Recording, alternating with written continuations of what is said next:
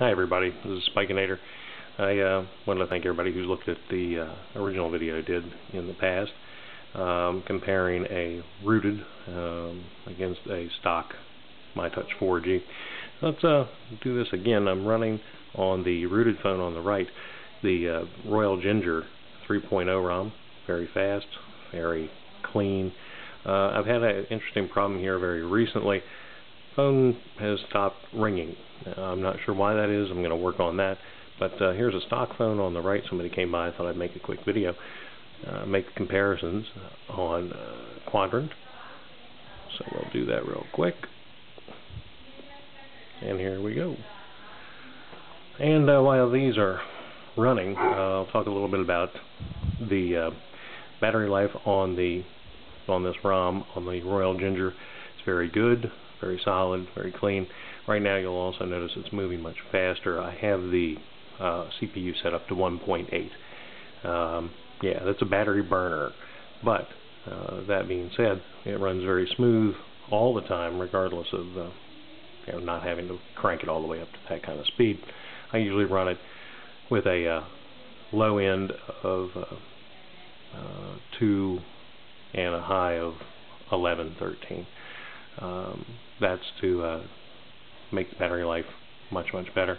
So you'll see here we can look at the difference between the two, and the Rooted phone on the right is coming up with, looks like 3375 versus 1494.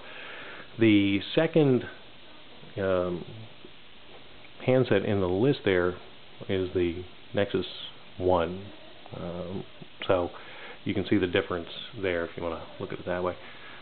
Take a look here also at the graphics. Let me get out of here and we'll run old Nanomark. And yeah, I'm not going to swing the phones around, so just bear with that, being at an odd angle. Oop, let's try that again and get the right app up. Sorry.